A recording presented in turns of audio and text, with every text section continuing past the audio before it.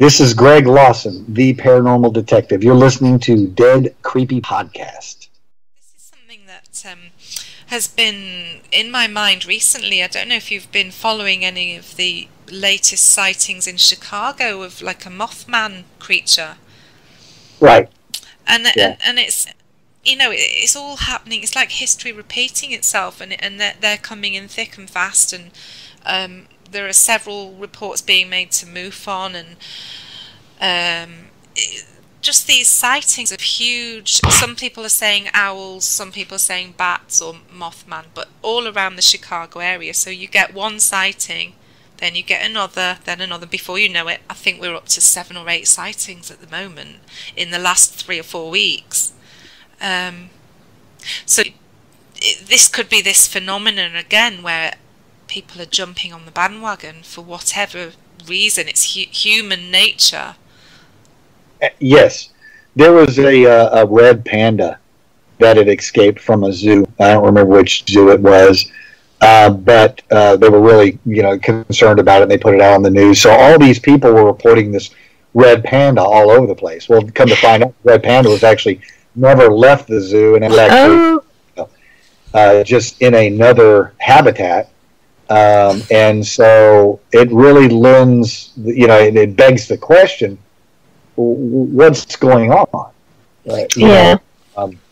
When you're an investigator, you yourself have a certain level of credibility or non-credibility. And you can actually be a liar and a bad person and still conduct a good investigation, and your investigation can stand on its own.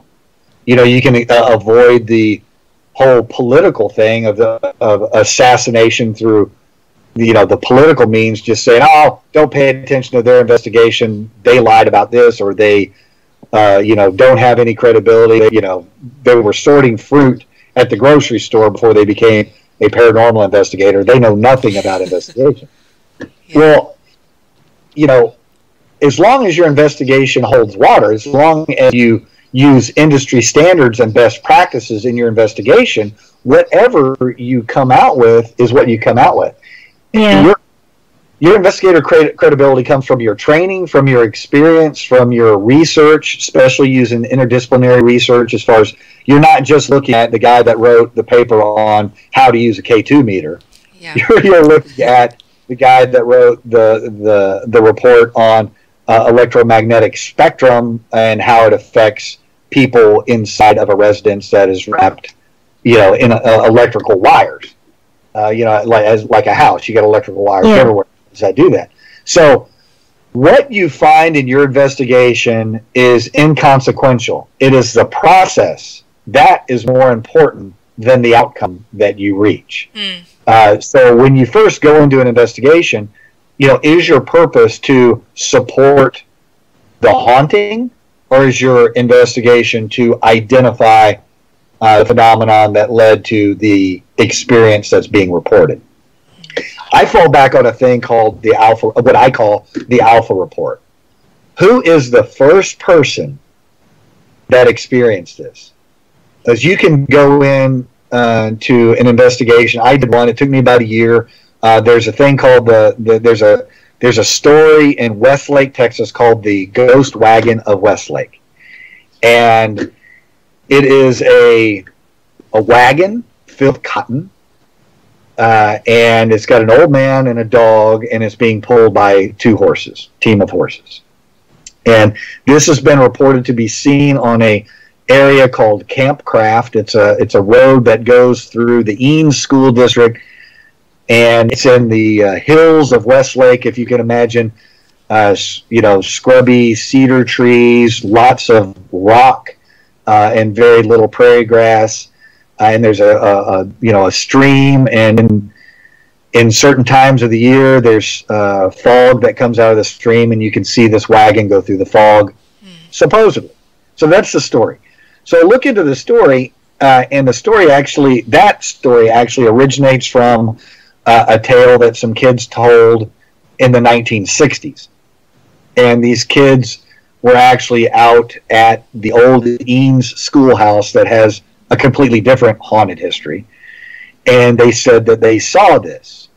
Well, if you reach back, some kids right prior to that saw an old man with a dog walking over a hill, and they went to see what he was doing, and the old man and dog had disappeared. And then there's another story of, in the 1880s, of a cotton farmer going to Austin with his load and being ambushed either by Comanche Indians or highwaymen, murdered on the spot, and he took his wagon into Austin and sold the cotton, sold the wagon, sold the team of horses. Or, very near that spot, there was a deputy sheriff that was murdered in the 1880s. And when you look at the whole thing and you do the investigation, come to find out that people in that area had found a grave of a person, and they told their kids, oh, well, that is a guy named Maurice Moore, who was a cotton farmer, so let's cover his grave up. So they covered his grave up. Actually, Maurice Moore is the deputy sheriff that was killed, and he's actually buried in Austin. So when I read, I could go on forever from this. It's actually 4 stories that is now a contemporary ghost tale in Westlake, Texas. Right. This is your classic folklore, isn't it? Yeah. It is turned into that. So, you know, when you run down the rabbit hole on a story that you're told, you know, don't be surprised what you find out, because I spent a lot of time at the Austin Research Society, the Historical Research Society, reading old, you know, you're not going to find police reports on that stuff. You're going to find that stuff in old newspapers. Yes. Right. Because the cops back then, they didn't write a report. You know, they caught you, they kicked your ass, and they sent you to jail or hung you or killed you or something. Yeah. Yeah. And so you're not going to find the police reports. You might find some of the court records. Yes. Yeah. But a lot of times the court records are, he showed up to court, found him guilty, we hung him, and we went to lunch. I love those old newspapers. It's something that I use locally for some of the things we investigate, and I love the way they reported things. They were so graphic in those days. Yeah. They didn't hold back on detail, did they? No. They were quite gruesome, you know, so you can find out who fell down the stairs in a certain pub, you know, in our village, and it describes in great detail that, you know, the injuries that they succumbed to in the end. But you'll know exactly which half of the brain was hanging out. And that's the thing that I look for, is the alpha report. What is the first report that this actually happened?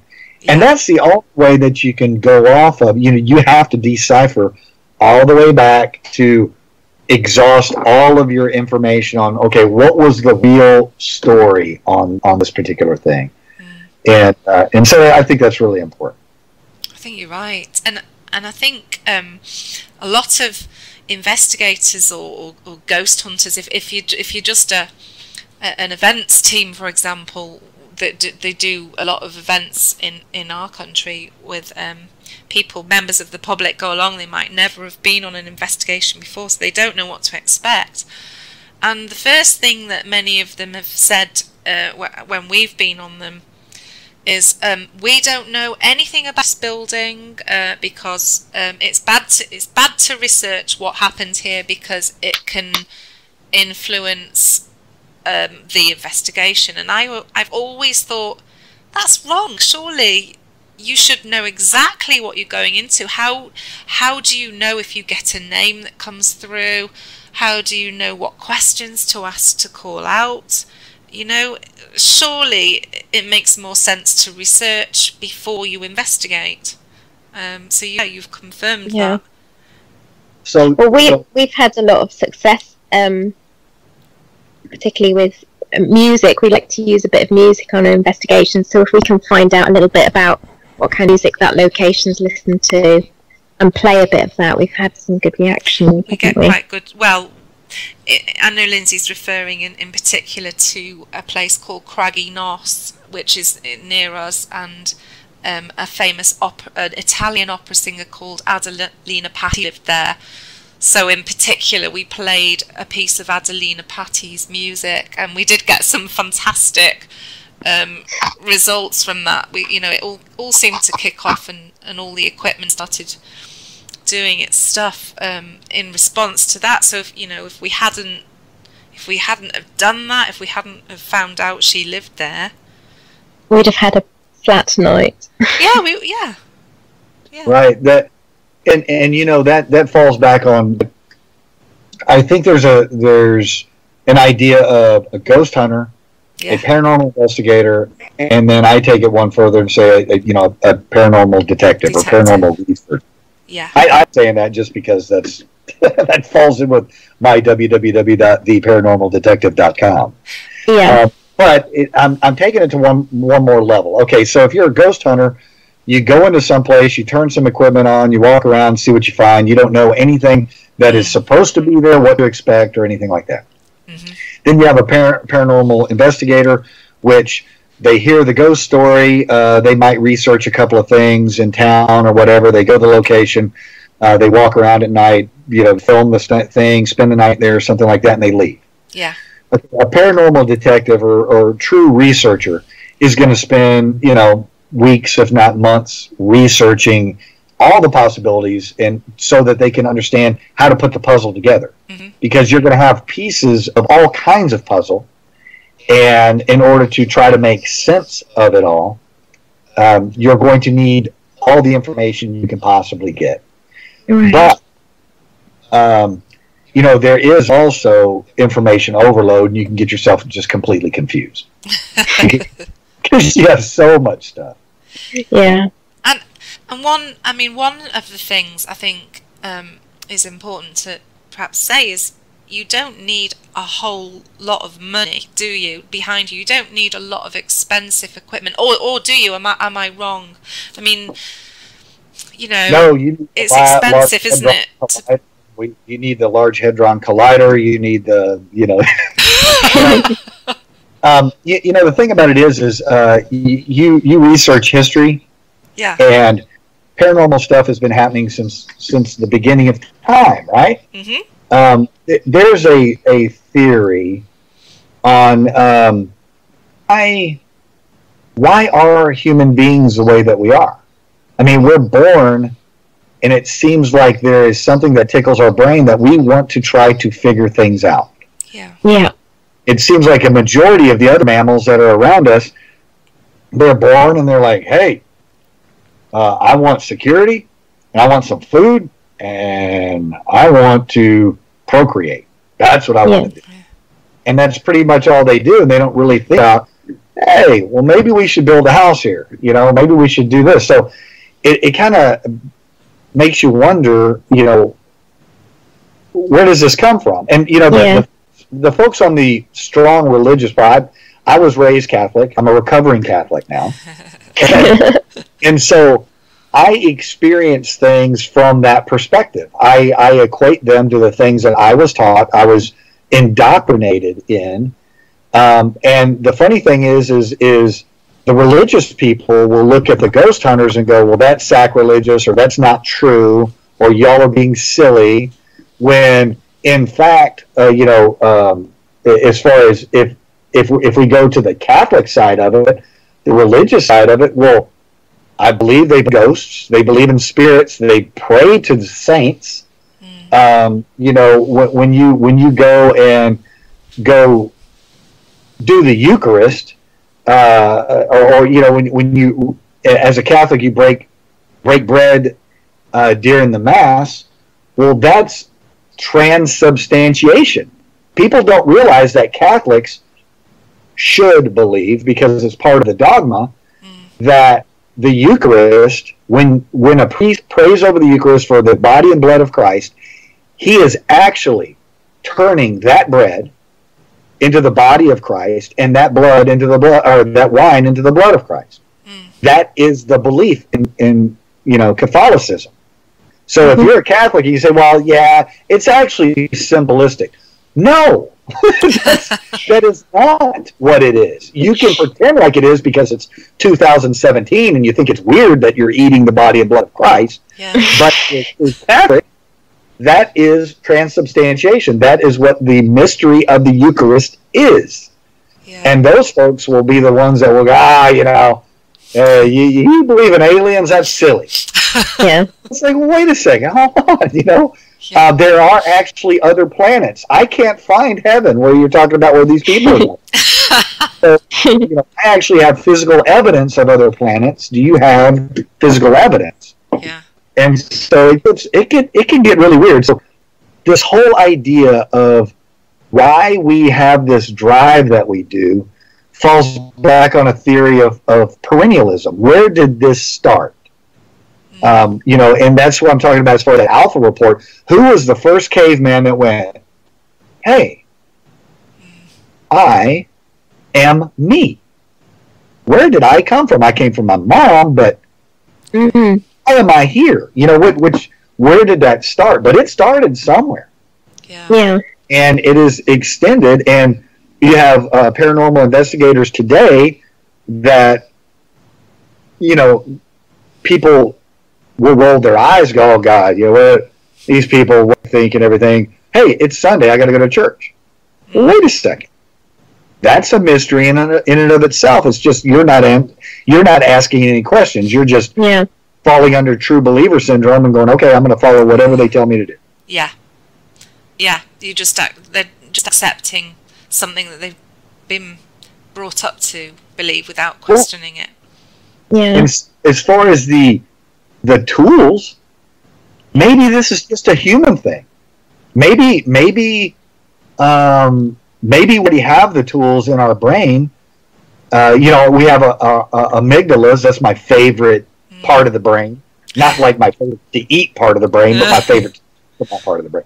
Yeah. That thing is really cool. It helps us put shapes together that are dangerous to us. Like whenever you see something out of the corner of your eye that scares the heck out of you, like an extension cord, you think it's a snake and you jump. Yeah. Well, thank you, amygdala. You just tried to help me. Yeah.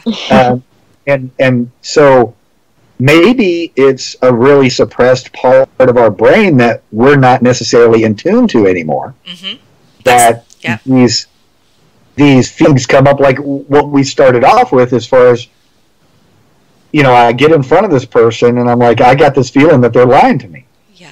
I have no physical proof yet, no evidence yet, but we started off on a bad foot because I got this feeling. Yeah. Well, maybe that's what it is. Maybe the mystics or the mediums or clairvoyants have tuned into that part of their brain better than the rest of us. Mm-hmm. Maybe they're born with a gift, or maybe they just got better at it, just like if you were playing tennis. The first time you tried to hit a tennis ball, it went completely over the fence, and, it takes a lot of practice. Well, maybe it takes a lot of practice paying attention to those subtle clues that your spirit or your essence or your physical brain is trying to tell you, hey, this is something other than what you think it is. Yeah. So I don't know. I don't think the equipment's that important. I tell people to put your damn equipment away. Leave it in the car. Go in and have the experience, man. Yeah. Pay attention. I see people, they'll spend all kinds of money to go into a castle. Yeah. And spend 4 hours in the castle and 3.5 hours are staring at a meter. Yeah. Yeah. What are you doing? There could be a ghost dancing right in front of them, and they're looking at a meter. That's all the times that they've been using a K2 meter. Has anybody found a ghost? They might think they have. They might. Well, think and until I can get a ghost in the room and get my K2 meter and go over there and go, okay, I got a ghost. This is how my K2 meter behaves when I have a ghost. This is how my K2 meter behaves when I don't have a ghost. Okay, now I have a good measurement. But until I can actually perform that experiment, get your eyes off of your meter. Pay attention to what's going on around you. That's my opinion. I couldn't agree more with you. I totally am of that line of thinking. I know Linzi is as well. We don't have a lot of posh equipment. If we go on investigations in groups, we'll borrow theirs, but we've got the basics, the spirit boxes and things.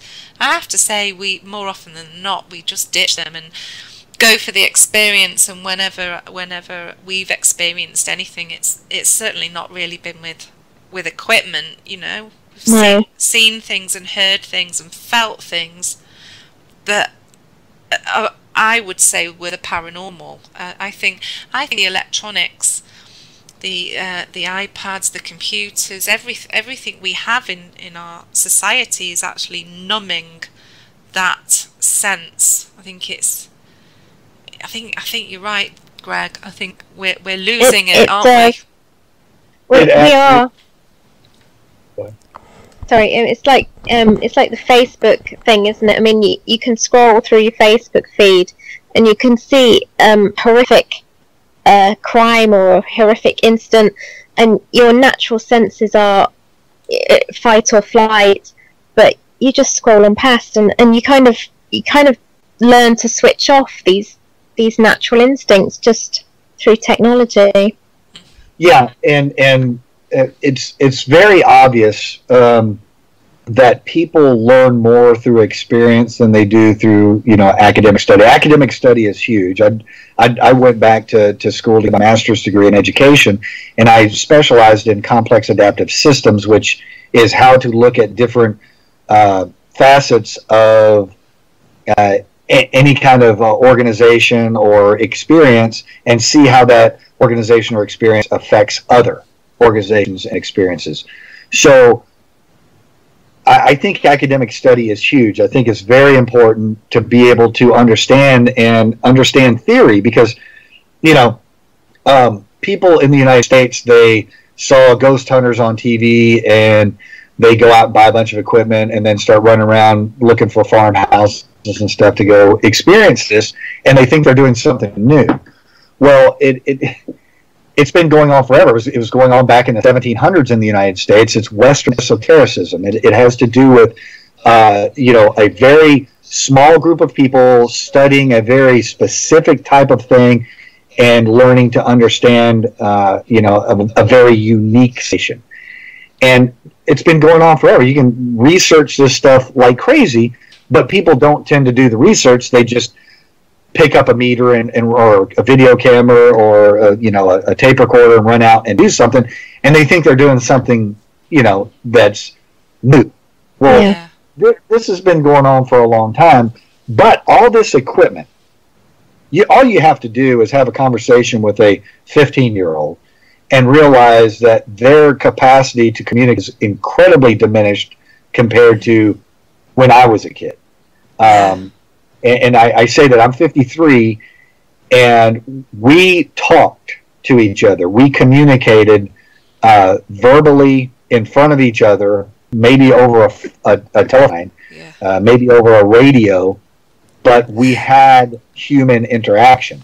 And you look at the kids that have been born and have never not known the internet, have never not known cell phones, have never not known text and Snapchat and Facebook and everything else, that's Instagram and everything else that they're using.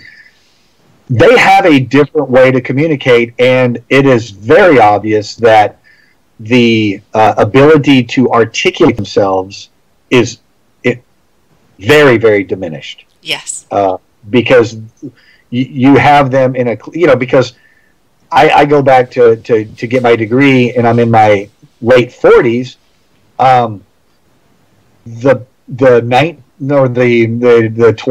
to 25-year-olds that I was in class with, I was amazed at the ridiculous arguments that they would come up with, and it was just an argument, not an argument of logic or positive interaction. It was just this is the way I perceive life, and that's the way the world is.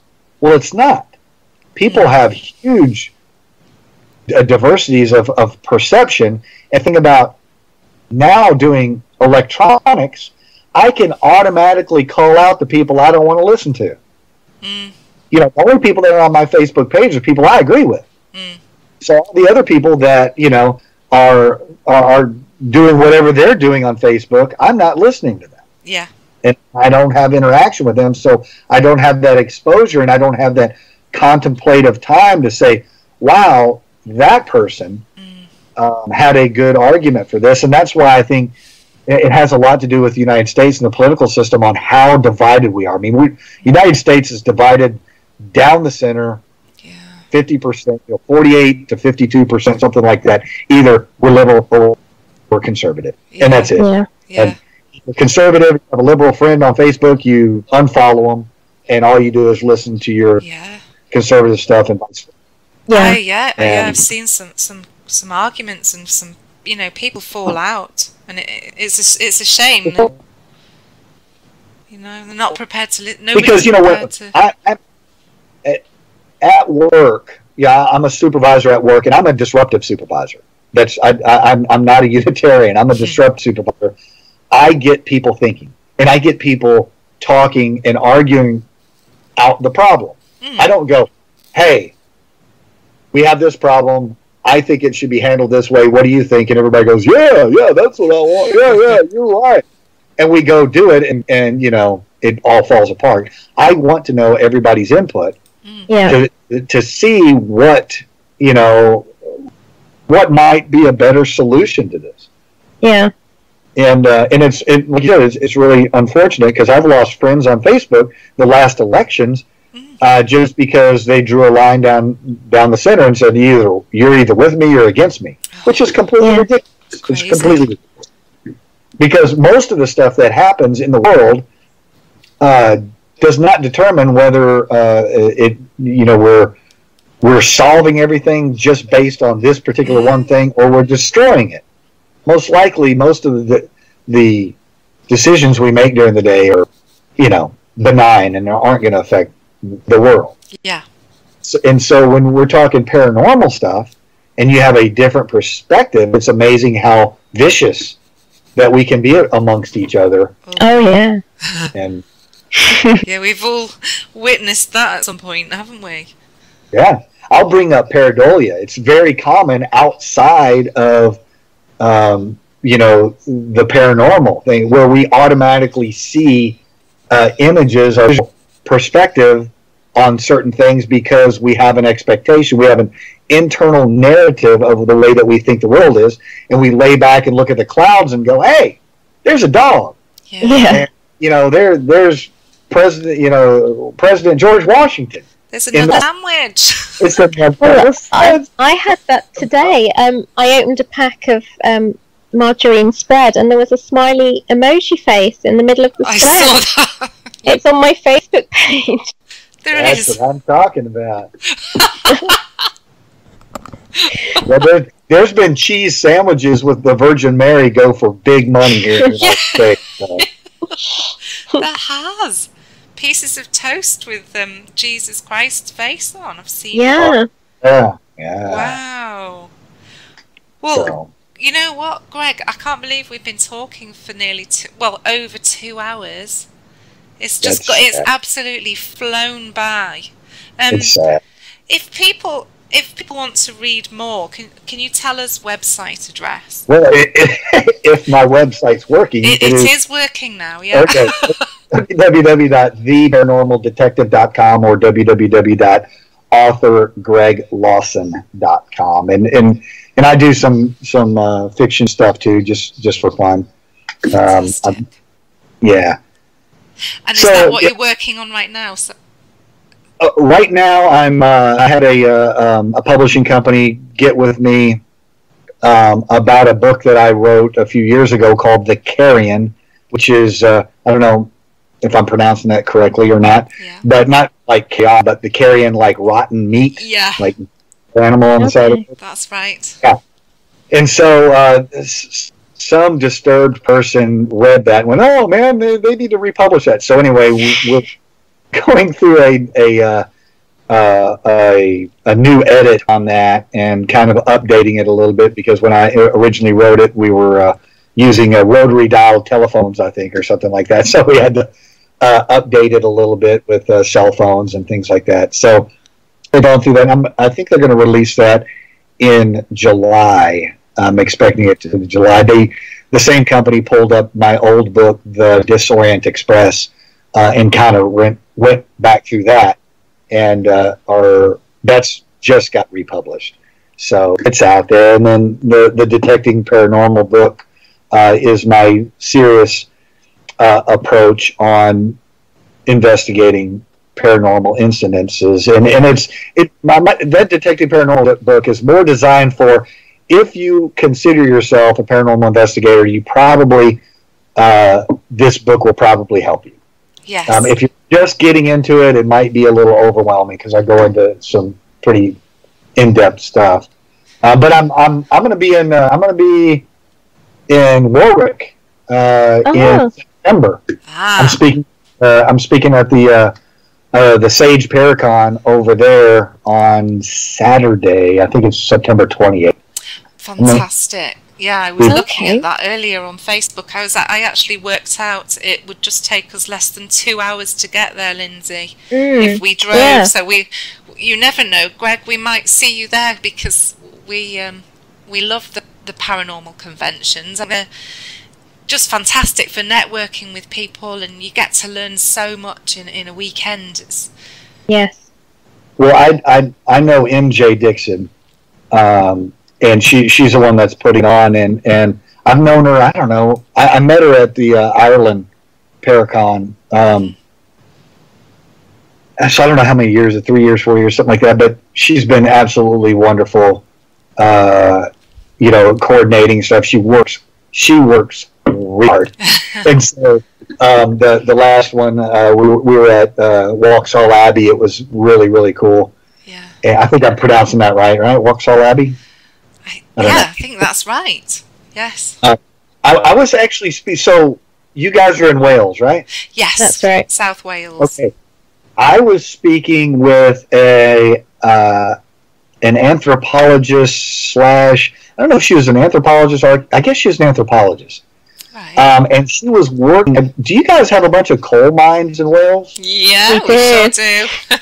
Okay. She was hired by the government to identify where these mines are, because apparently it's very dangerous in Wales, because they've been mining coal there for hundreds of years, or maybe thousands of years. I don't know. Yeah. And so there's holes all over the place. That's true. Yeah.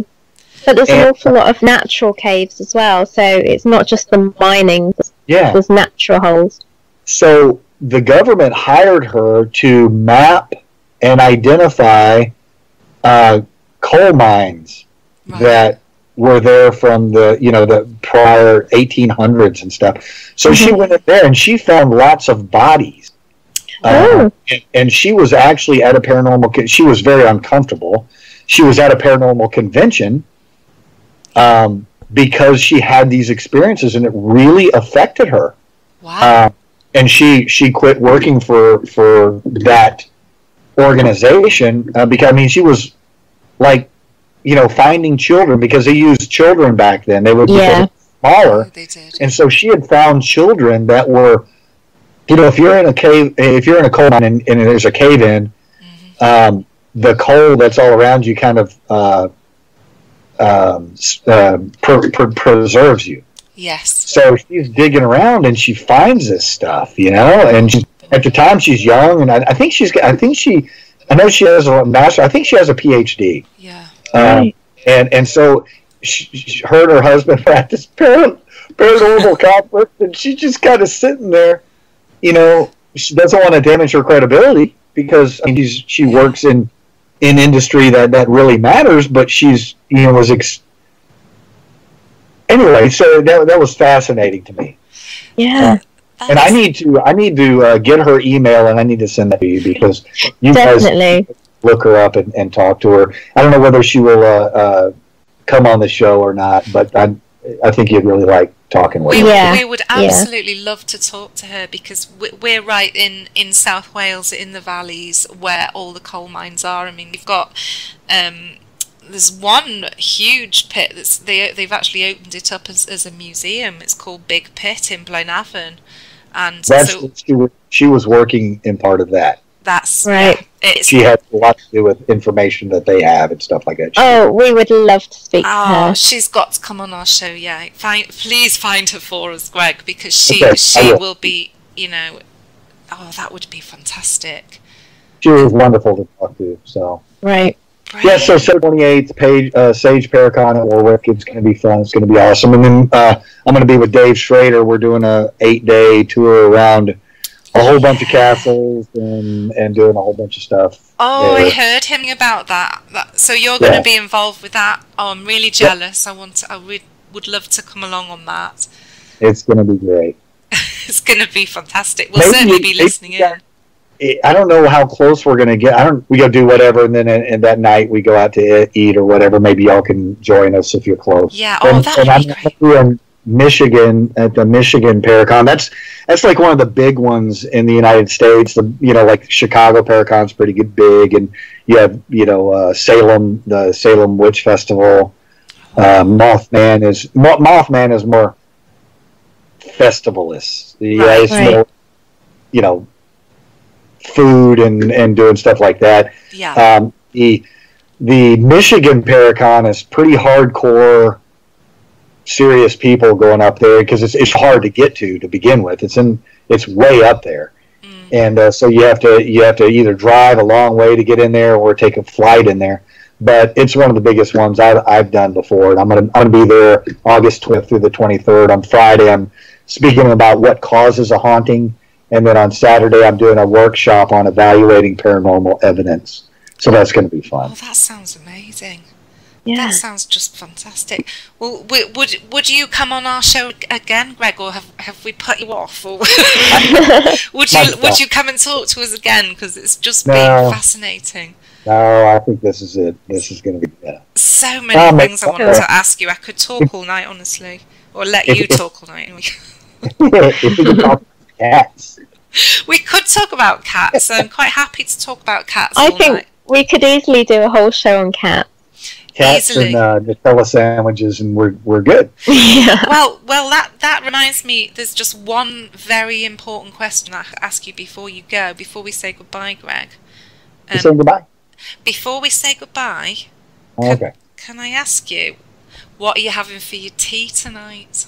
Oh, what am I having? I think I'm pretty sure we're having enchiladas with charro beans and rice, fresh hand-done tortillas with some really beautiful avocado and some shredded, I think, sharp cheddar cheese.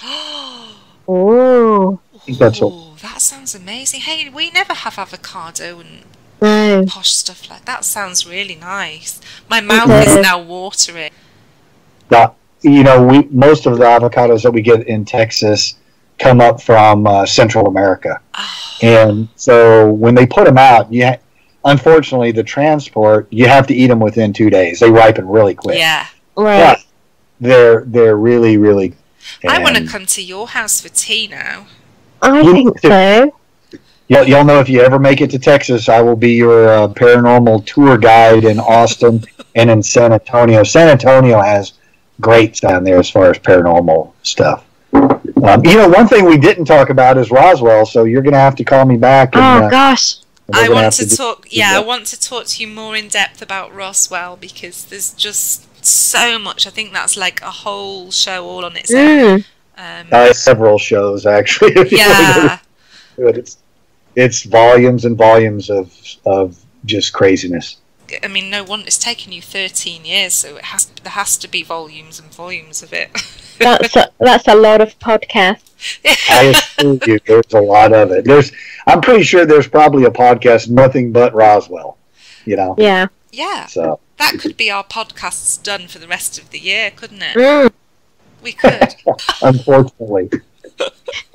The Roswellian syndrome. The Roswellian syndrome. Yeah. I also have I have a friend of mine that she does a bunch of metal detecting. Mm. Oh yeah. I've been working with her a little bit. It's pretty amazing the stuff that she finds, and so we're working on a project on the San Gabriel River where there were 3 Spanish missions down here in the 1740s, and they all got wiped out by the Indians, and one of the priests was murdered by one of the soldiers that was on mission and all this stuff. And so her and I are working real hard trying to identify what is called the Brook of the Souls. That's what the Spanish called it, and it was where the then San Xavier River ran into what's called the Brook of the Souls. And that's where the Spanish friars, the priests, would take the Indians to baptize them. Ooh. And I have figured out where it is, and so me and this friend of mine, we're kind of getting an expedition going because all the land around it is privately owned, and we can't get on it, but we can get in the river. The river is very small; it's a very small river. Yeah. But we're going to do a little kayak adventure down there with metal detectors and all that, and I'm going to kind of do the paranormal thing there also because, like I said, what causes a haunting? Well, imagine a bunch of Indians that are massacring people. Imagine, priests there that are getting killed by the soldiers that are supposed to be there to protect them. Rapes, all kinds of stuff that were going on there. Yeah. And so it should be fairly interesting. And once again, is the paranormal events and things happening even though human beings aren't there, or does it take a human being there to actually perceive it? That's interesting. So anyway, we're going to be working on that in the next couple of months. That sounds fascinating. So will that be? How will you put that up on Facebook? I'm gonna do some videos on it. Mm-hmm. I did a video. I don't know if you saw the video I did on the Tonkawas. Oh yeah, on your page. Yeah, that site there is amazing. There are bodies buried all over that place. Wow. And that place just got condemned and purchased by the government, and they put up a huge fence around it and passing sign so you can't get back on that. Right. Yes, that's a really good thing that they did, and hopefully they'll either keep it like that or they'll turn it into some sort of, because the artifacts there are pretty cool, all the fire mounds and everything, because it could be a couple of 100 years old or it could be a few thousand years old. So they're worried about people just going in there and digging it all up and damaging it. That's what had been happening. Because, you walk across that place and there's tools laying around, hide scrapers, wow. Mortar and pestles, all kinds of stuff just laying all over the place out there. Mm. Those people lived there for hundreds of years and then just left, or the white people, killed them all and drove them out of there. Yeah. Oh wow! And you've been there. I've been there multiple times, kind of, because I wanted to find out sure that there were graves there, and it took me about 15 minutes, and I found one. Wow. Right. There are thousands of them all over there, and I'm pretty sure they were Tonkawa Indians that were doing it, just because they had stayed there. Tonkawas are Indians known to be kind of the lower end of the Indian spectrum as far as motivation and intelligence. They kind of just hung out and did whatever they wanted to do. They weren't like Comanches or Apaches or some of the other ones that were really assertive and moved around a lot. So it's interesting how you is that quite close to where you live? All this. Yeah. You feel a bit of an affinity in some way, don't you? When something's happened in your area, it gives you all the more, it makes it all the more interesting to investigate, if you like. It's perhaps your ancestors, or right. It gives you some sort of ownership to, there were people. But I'm sitting in a house on a street, and I think we discovered this place and built a house. No, about a 10-minute drive from where I am, there's a place called the Galt site, and the Galt site is a Paleolithic Indian site that may date to 32,000 years ago. Right. They have Clovis points, which are Indian arrowheads, kind of. Yeah. That date to 16,000 years ago. So that changes the history of America, because we've always been taught in the United States that when the Ice Age brought the level of the oceans down, the Asians from Western Asia migrated across the Beringi land bridge into now Alaska, Canada, and then worked their way down into across the plains of the United States, and possibly migrated into the Mexico area, and that's where the Aztecs and Incas came from. Yeah. Well, that theory dates about 6,000 years. Well, we're finding items in the Galt site in Texas that date past 16,000 years ago. So that completely rewrites history on us. Yeah. Yeah. Well, thank you ever so much for talking to us. It's been an absolute pleasure. Mine too. Anytime you want to talk, just hit me up. We sure will. We'll keep in touch with you on Facebook. And again, thank you very much. Yeah, thank you, Greg. I enjoyed it. Thanks, y'all. Good. Good night. Good night.